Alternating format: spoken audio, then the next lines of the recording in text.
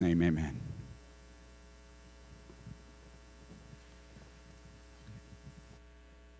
Thank you, Andy. Well, it is so good to see everybody today, and we're glad that people are here. It's amazing when you stop and think about what's happened. 40 people gathered at O'Hare Airport in February of 1989. People who had been doing some ministry and involved in a few things, and we got together and thought, wouldn't it be great if we could start coming together to help each other and to care about one another, support each other, learn from one another. And everyone at that room in O'Hare Airport from around the country, and some of you were there. Is there any, raise your hand if you were at that meeting. You see a few people around that were at that meeting, and it was amazing to see what has happened since then. We got together a couple times, 15 of us or so in the summer, planned the first conference, and then had a conference, just said mostly word of mouth. About 130 people showed up in Chicago, and we had the first conference. The second one we had over at Circle Urban Ministries, where Glenn K. Ryan is the executive director, and probably close to 300 people showed up the second year. And Noel will give us the official figure next tomorrow or Saturday, but it seems like this is going to be a really good conference, and not just because of numbers, but it's good because you're here. And because you are what makes up CCDA. CCDA is not an organization, and those of you that are first-timers here, you may get a little mixed up on that. We really don't do ministry. What we do is bring those of you involved in ministry in various ways. Some of you are relocators and live in the heart of a struggling community. Some of you are people who have supported those who are doing that. Some of you are prayer warriors. Some of you are from suburban churches that have made a commitment to some community that's under-resourced. And together we all make up CCDA. Every one of you is important. As it says in 1 Corinthians 12, every member of the body of Christ is important, and you are. And that's why we're really glad that you came. This is actually the 21st time that we've had a little conference. And now we are growing up, and it is amazing the milestones. You know, my family is kind of interesting. My family kind of grew up with CCDA. The young man on the right there, that's Ann's and my son, Austin. And Austin is 21 years old. And so he was one when CCDA started back in 1989. And as we have walked together, and there's Angela graduating and getting her master's degree in education, and Andrew, our son, and his wife Stacy, who have just all grown up in CCDA. And many of you know them. Many of you helped us raise them. And the Lawndale folks that are here, you helped raise our family together in the CCDA movement. And how wonderful that is. And I'm so thankful. Ann and I have been married for 32 years. And our 3 children there, they all love the city. Angela and Andrew both live in the city and just live 5 minutes away from Ann and I. But we think about that. And of course, this is a special year for CCDA.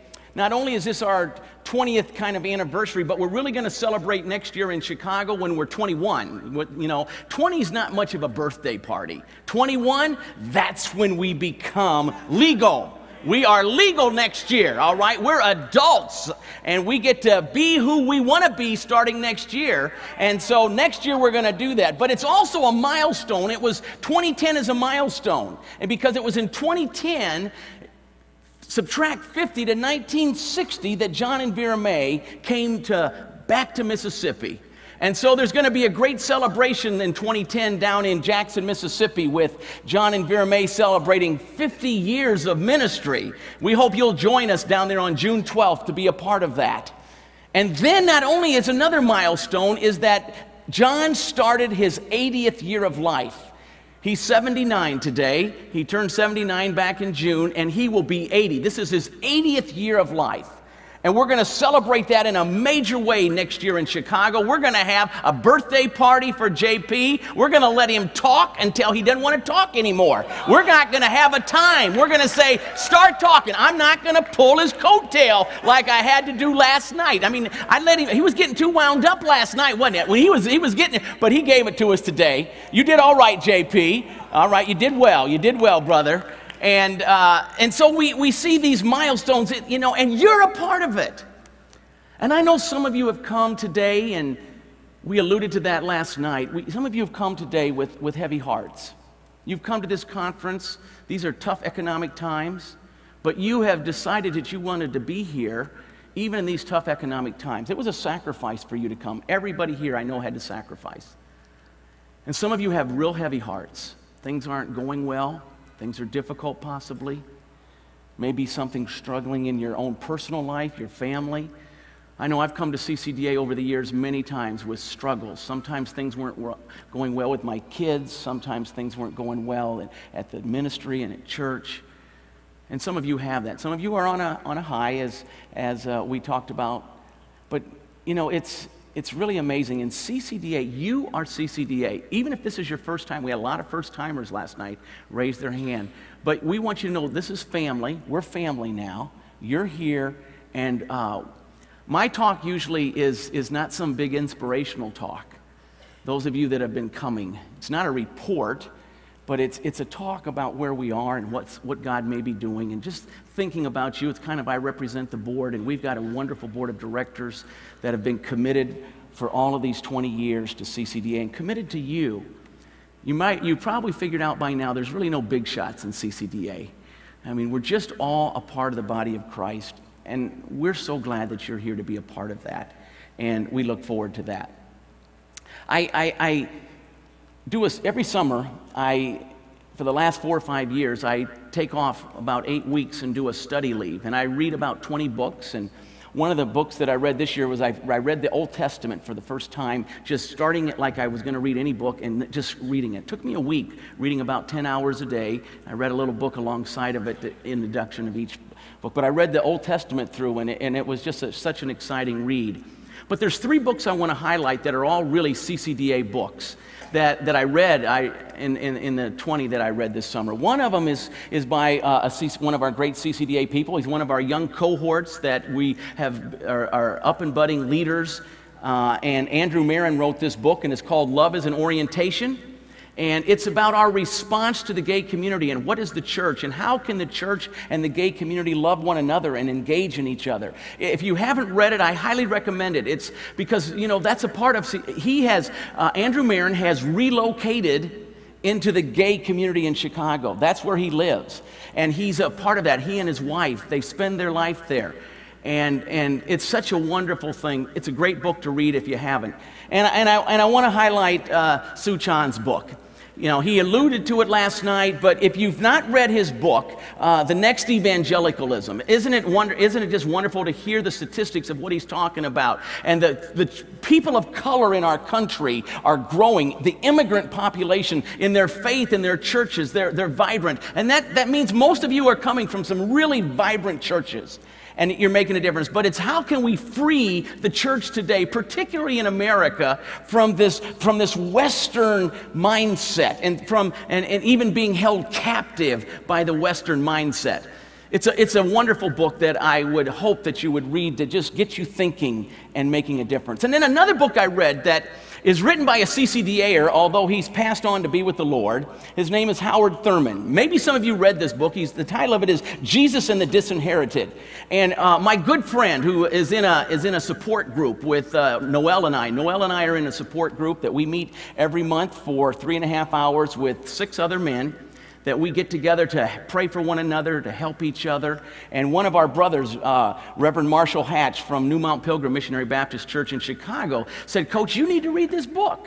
And so I read this book this summer, and I had heard about it and maybe read pieces of it. It was written, Howard Thurman, interestingly, went to Morehouse with Dr. Martin Luther King Jr.'s father. This book was written in 1948. but it is as relevant today as it was then. Dr. Thurman planted the first intentional interracial church in America. And this book is such a great book. I highly recommend it to you and encourage you to read it when you get time. It's so at Lawndale we've had some wonderful milestones also. We just celebrated 25 years as a medical clinic, and last year we saw about 140,000 patient visits. Our CEO is here, Bruce Miller, and we'll do a workshop. And our founding physician and his wife and 2 girls, Art and Linda Jones, and Kelly and Caitlin, as a family, are here at the CCDA conference. And it's a milestone that 25 years of caring for people who are underserved in the clinic as we've been there. But there's another milestone that I think is pretty significant. Many of you have read Real Hope in Chicago. And in the book Real Hope in Chicago, chapter 1 is entitled JoJo. And JoJo was the one who, in high school, along with his good buddy Victor, were 2 of those young people who founded Lawndale Community Church. It was their idea to start the church. And Joe and Victor always come to the conference, and I think they're here. So Joe, come on up here, and I want you to see Joe. And we used to call him JoJo. Now Joe's the associate pastor at Lawndale Community Church. Victor, if you're here, come on up too, wherever Victor is. And this is Joe Atkins, and Joe, if you can believe it, Joe was on the wrestling team at Farragut when I started coaching wrestling there. Back in thank you, Joe. And back in whatever it was, you just messed up my mic, Joe. Oh, I'm sorry. That's all right, that's all right. And put that back on my ear. Thank you. I usually mess him up, but today you did that. But Joe and Victor, they were both on the wrestling team at Farragut, and they're the ones that had the vision. You see, in CCDA, one of our key components is listening to the community. And if we don't listen to the community, we don't have a chance of getting it right. We often say the people with the problem have the best solutions to solve the problem. Well, Joe and Victor in that high school Bible study were a part of that one that said, let's start a church in the neighborhood. And this year we hit a milestone. Last week, Pastor Joe had a birthday. He had a birthday. Last week, Pastor Joe turned 50 years old. 50 years old. Now, Joe, I can't have you come out here. You got to go back early and preach at Lawndale, but don't preach, but give us a little word here about what God's been doing in your life. Well, good morning. It's really great to be here today. I'm so excited to be here, and I'm more excited that God has preserved me and kept me, and His Word has sustained my life in many ways. And Coach didn't share basically everything in regards to what happened in my life as I grew up in Lawndale, and also was a part of Lawndale Community Church in the earlier days. But there's some things that occurred during the course of my time there that was not cool. But God kept my life in a major way, and I'm so thankful and grateful. And so 16 years ago, I was 34 years old, and I walked into a treatment center to get my life together, and it was amazing that that came back to my mind as I was reflecting last week on my birthday, 50 years old. It called back to mind that it was 16 years ago. And so as I was journaling and just writing my thoughts down, I was on the lakefront, and I was just writing my thoughts down, and it came to me that 16 years ago, God allowed me to come into a place to get my life together and to turn my life back over to Him. And in essence, I was born again. So here I am, 50 years old, and so I looked at it and I said, sweet 16. I said, sweet 16, and so that kind of coincided with me being excited that I was 50 years old, and so I am excited. I'm so thankful and grateful, that God watched over and kept me, and then allowed me to be a great husband to my wife, and then a great father to my children. And the scripture, that really kind of set, my life up is Psalm 119. And 71 and 72, but of course it starts off with do good to your servant, O Lord, and teach me your ways and your decrees. And it says that before I was afflicted, I went astray. Before I was, tore down and things happened in my life, I went astray. But 71 and 72 says that it was good that I was afflicted. It was good that I went through what I went through, because now the laws of your mouth are more precious to me than 1,000 pieces of silver and gold. And so that's my life today, is that I'm going to celebrate my birthday every day until I'm 51. All right, you know, so, all right, so all if you right. see me out here, you know, celebrate with me, you know, being 50 years old. And God bless you. I love you guys, and I'm so glad to be here today. Amen. Give Victor that mic. Victor goes with me on a lot of my speaking engagements, and I remember he was with me. I spoke at the commencement, the graduation for the graduate school at Wheaton College a few years ago, and right in the middle of it, they weren't ready for this. I said, he's out in the audience, I said, Victor, stand up and tell us your favorite verse and quote it for us. So we can't have you be here and not do something, Victor. So give us that, one of the founders of Lawndale Community Church 31 years ago. My favorite verse is from Proverbs 3, 5, and 6, which is our yearly verse at our church. Trust in the Lord with all thy heart, lean not to our own understanding, and all our ways acknowledge him, and he shall direct our path. Amen. All right. Thank you, brothers. All right. Well, talking of milestones, there's been a lot of milestones. And on last November, my wife Ann and I had the privilege of being in Grant Park with a lot of people. And we were standing there, and we were with two families from Chicago. The Dubla-Clays, who are a family in our church, and then Frank Wilson and his family. And you can see their entire families there on the screen. While we were waiting to find out who won the election, it really almost didn't matter who won at that moment. The crowd was just so electrified. And Frank, who has the blue shirt on there in the picture. He's not there, it's your family. Oh, well, on my screen I got the, what am I doing wrong here? Okay, I'm looking at my computer, and I got the picture up there just looking as nice as it could be, so I don't know what happened. Did we do something wrong, BJ? JP, this doesn't count on my time, does it? It counts on my time? Okay, well,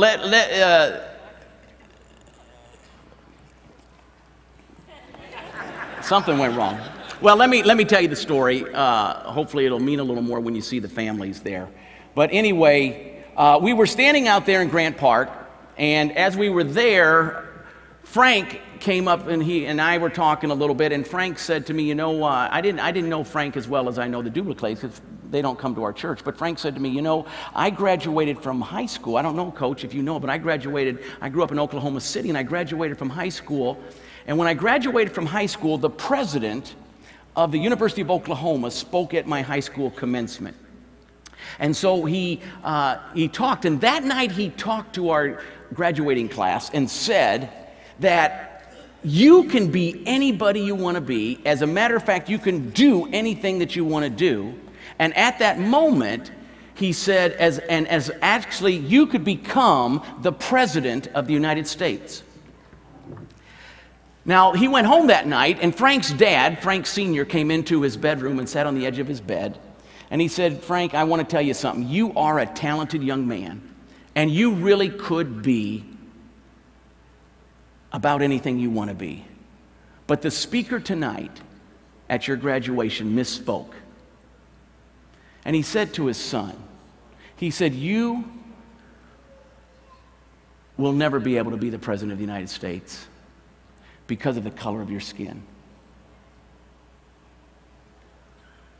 That night, when they announced who became the president, Frank's kids, Frank went over and hugged Frank III, who's his son, hugged him, and the Dubla-Clays and their family, they hugged each other. Their tears were running down all of their cheeks, as it was among most.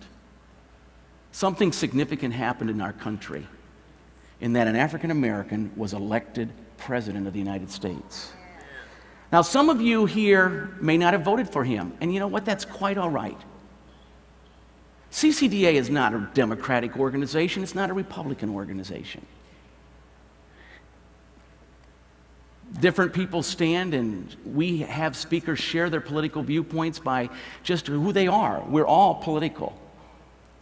But the fact that an African American was elected president in the United States is an extremely significant thing that happened this year.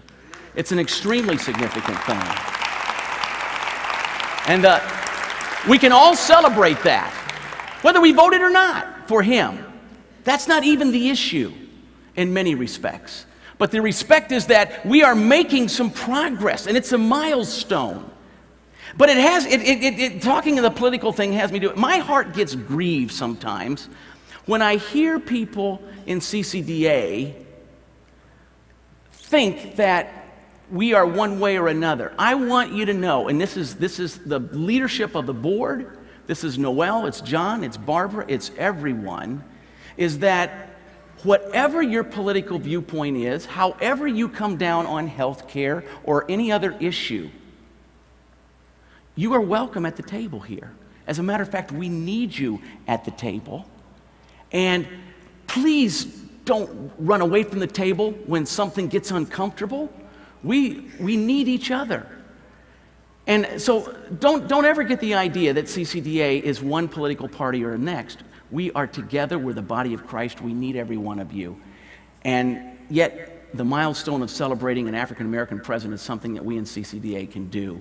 And I saw it firsthand when a black man who was educated, is a CEO of a CFO of a corporation in Chicago today, was told 20 years before that he could never be president because he was African American, and yet an African American was elected. Things are changing. Barbara talked about that the first night. And how can we continue to do that? Now, violence. Violence is just jumping out at us everywhere. Those of you that have read in the papers about violence, you know that the violence that has taken place in Chicago. You've heard, it's been on YouTube. It was one of the #1 hits, the top 10 in YouTube, with this boy on the south side from Finger High School who was beaten to death by a bunch of other teenage kids. That violence. That same day in Lawndale, in our neighborhood on the west side of Chicago, Fingers on the south side, that same day, 2 college boys were sitting on their porch and they were shot and they both died. We had a man across the street from us, one of our neighbors, shot and killed in front of his house a couple months ago. I could talk about violence, but I don't know if you're like me, but violence is just running rampant in our communities. And there seems to be more young violence. We've got to get involved in that. We've got to actively be involved in that. That young man, Darius, on the south side that it touches CCDA. Where he was beaten right outside of Agape Ministries on the south side of Chicago. It's one of the Here's Life Inner Cities ministries in Chicago. Milton Massey and Mark Henko, and Mark is doing a workshop on Saturday, and I don't know if he's here, but it happened right outside there, and someone from their staff went out. They've relocated, they live right there. Someone from their staff went out and pulled the young boy in. They tried to save his life, but they were unsuccessful. Most of you in here have a story of violence that is tough. That's hard. And we struggle with that. We make progress in one way, but we struggle in the next. And my heart is so heavy about violence. We've had too many people. We had a young woman in our neighborhood shot and killed again just the other day. One of our young up and budding ministers, Darren Brown, preached the eulogy that happened to be at Marshall's church. And his church and our church were involved in that. It's such a painful thing. And I know many of you have some pain that you're struggling with some violence that has taken place. But if we're going to deal with the violence, we've got to work with the children and the youth. Children and youth have got to be at the core of our ministries. You can build great houses, you can have a medical clinic that sees thousands of patients, but if we're not reaching the young people, the children and the young people in our communities, we're just not going to make it. We're just not going to make it. And we've got to be involved in that. We've got to get involved in the children and the youth of our communities. We've got to get involved in making a difference. We've got to get back involved if you've started. We started off in Lawndale so committed to the youth, but then on the other hand, sometimes we begin to stray away. We get too involved in some of these other things. Last year, God put on Ann's in my heart that, you know what, we got to get more. As the pastor of the church, we're not as involved with our young people as we should be. So this year, Ann and I teach the senior high Sunday school class again. And these kids are so wonderful.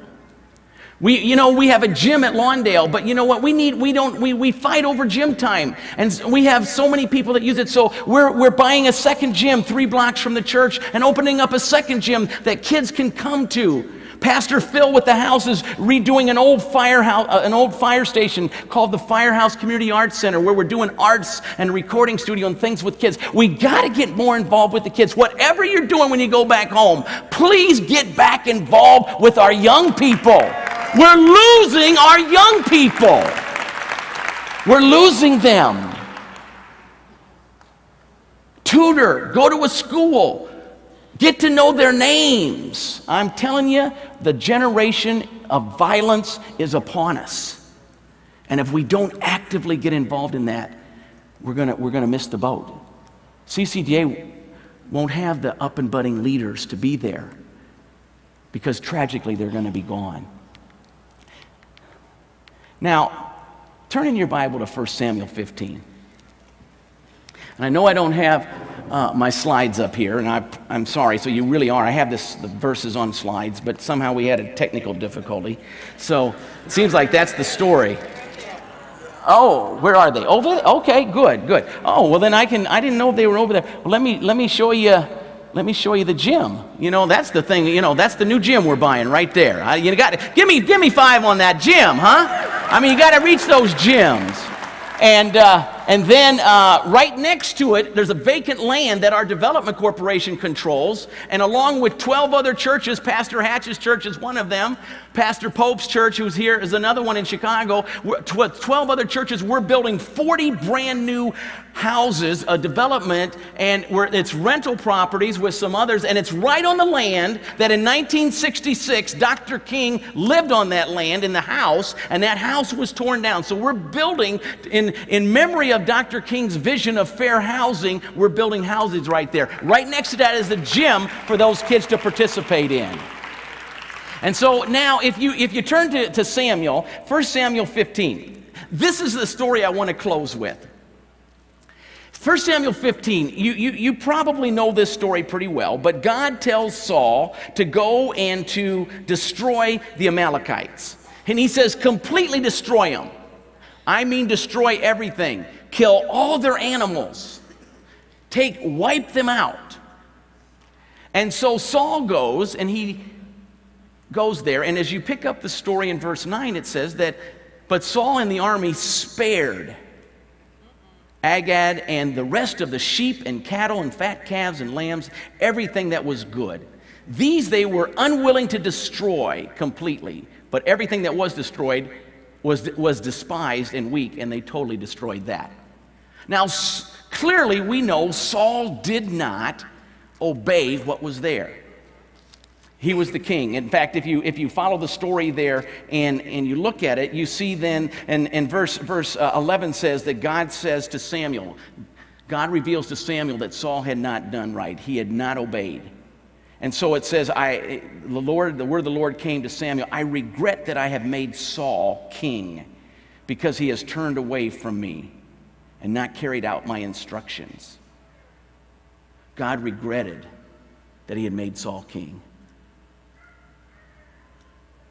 And then as the story goes on, Samuel then comes and meets Saul. And Saul, when Saul sees Samuel, he runs up to him. And he says in verse 13, when Samuel reached him, Saul said, the Lord bless you. And then listen to what he says there in verse 13. He says, I have carried out the Lord's instructions. which he partially did. But please know, look what Samuel says back to him in verse 14. But Samuel said, "What then is this bleating of sheep in my ears? What is this lowing of cattle that I hear? What is this going on? If you completely did that, how are you saying that you've obeyed me?" But Saul thought he had. But let me tell you today, my sisters and brothers, partial obedience to the Word of God is disobedience. It's disobedience. Only obeying partial and part of the story is not obedience.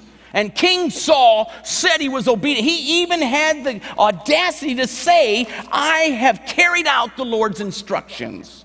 Samuel points out to him that he didn't do that. He was unwilling to destroy the animals that were good. But then, often, the pattern is here. We see it in our own lives. What happens is that he wants to justify his disobedience. Saul is going to justify his disobedience. And what does he do? As you read on in the story, he goes on and he says, when Samuel reached him, he said that he's done it. He said, "I have carried out the Lord's instructions." But then look what he says that he does in verse 21. He took the sheep and the cattle from the plunder, the best of what was devoted to God, and in order to sacrifice them to the Lord your God. So he took the ones that he was disobedient with, and he gave those to God as a sacrifice, wishing to justify himself, thinking that if he gave God a little bit of what he didn't do right, that then it would justify his disobedience. And verse 20, "But I did obey the Lord," again living in denial. I obeyed God. And I took what I didn't kill and I sacrificed it to God. But look what it says in verse 22. "But Samuel replied, 'Does the Lord delight in burnt offerings and sacrifices as much as in obeying the voice of the Lord?' To obey is better than sacrifice." I believe that if there's anything that derails the CCDA movement, it will be our disobedience to God. And many of us are out here today and we are justifying. We're just like Saul. We carry out part of the will of God. We do a little bit of the will of God. And as we do a little bit of it, then we think we're obedient.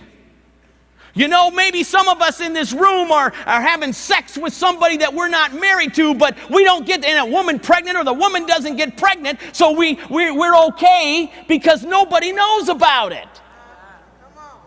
Nobody knows of our disobedience. We don't have an abortion because we don't get pregnant. So we can stand up and say that.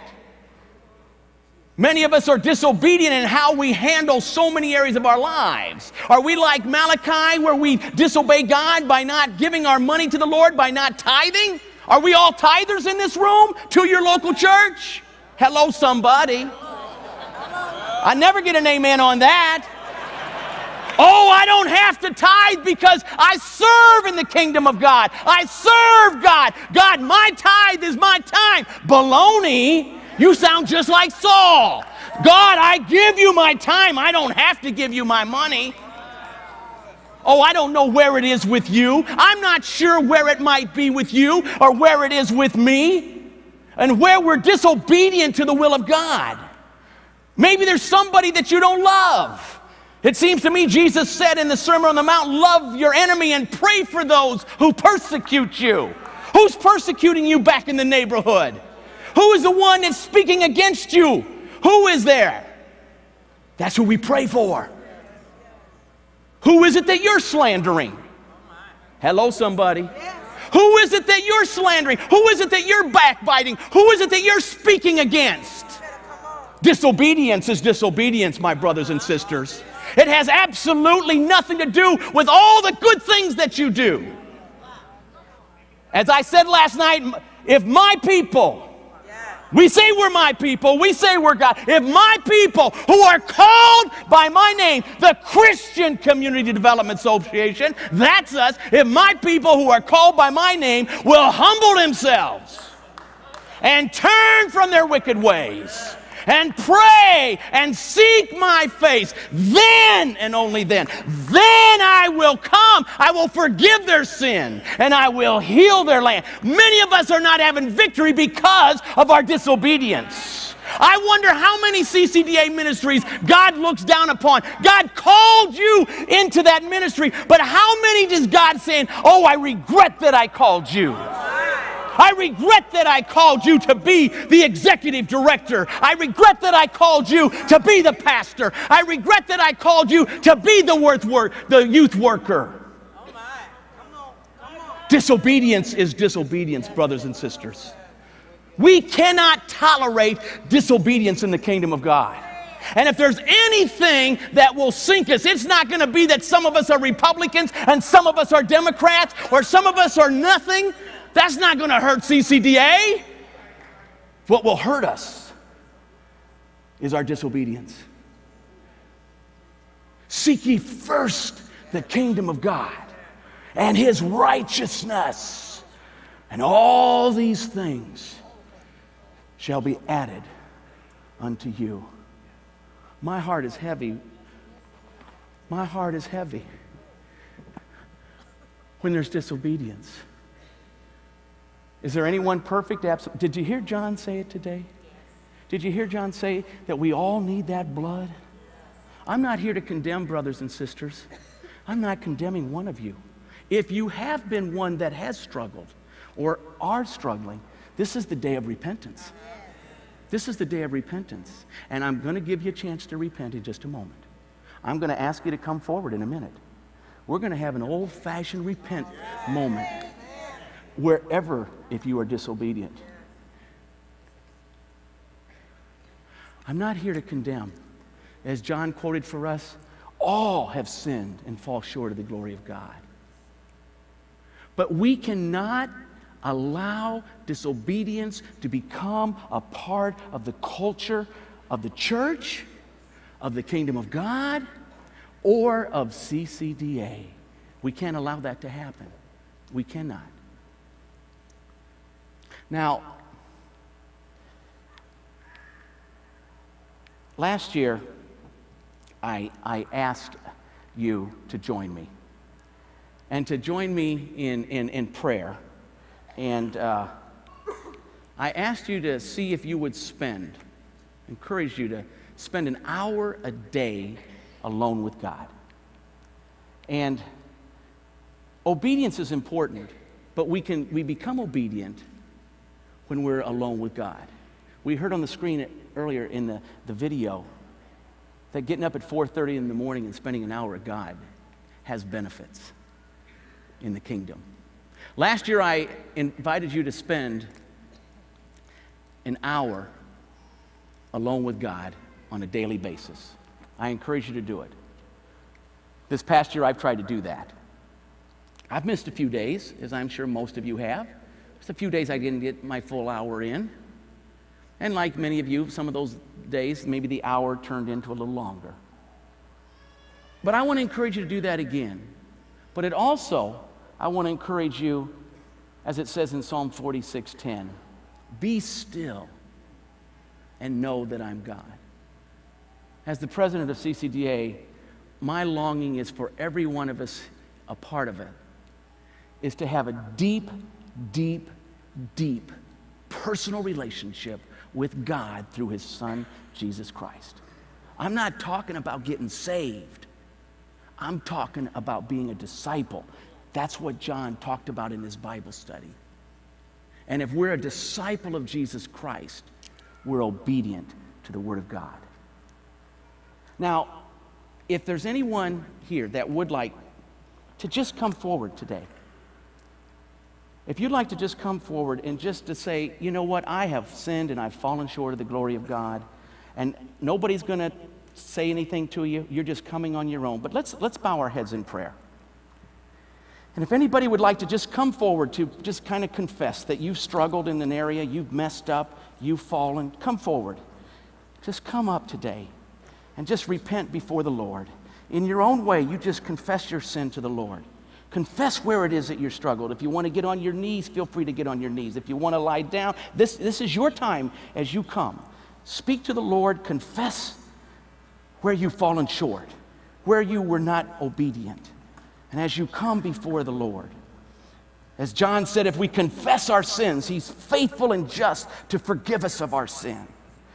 Lord, we come as CCDA members. We come as people who are fallen. We come as people who haven't always done it right. Lord, I thank you for my sisters and brothers who are coming. Now, just in your own way, I'm just going to give you a little time of quiet and silence till you pray, confess, and give that over to the Lord.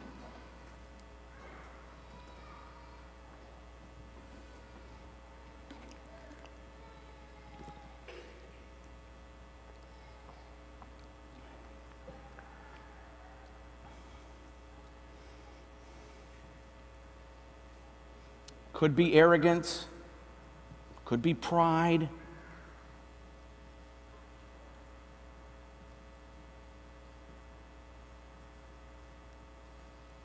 Could be any number of things. Lord Jesus, we just come to you now. And we've come humbly before you, not as a show, not to make some dramatic statement, Lord, but literally hundreds have come forward, Lord. You see your servants, and they've come forward to just admit that they've fallen short of your glory. We've been disobedient, Lord. I'm forward also. Lord, I come to you and I confess my sin before you. I confess my pride to you, Lord. I know I get prideful sometimes. Lord, forgive me for that. Lord, I want to be 100% obedient, not partial obedience, Lord. And in CCDA, all of the people who are here, we want to come to you and we want to be 100% obedient. Lord, we give you our life. We humbly come before you and we confess our sin to you, Lord. And now we know that you are faithful and just and you forgive us of our sin. And with our own personal forgiveness, Lord, then we go back into our community and you begin to use us to heal the land that we're in. So, Lord, we just commit this to you. I pray for every person that came forward today, Lord. I lift them up to you. I pray that whatever it is that's on their heart, that they sense the need to come forward, Lord, that you would help them to deal with that in their own lives in a realistic way. Lord, we just give them to you. And I pray that you would work in every life. And we thank you that you've forgiven us, that we are sinners saved by grace. And so, Lord, we pray this and we pray all of this in the precious name of our Lord and Savior, Jesus Christ.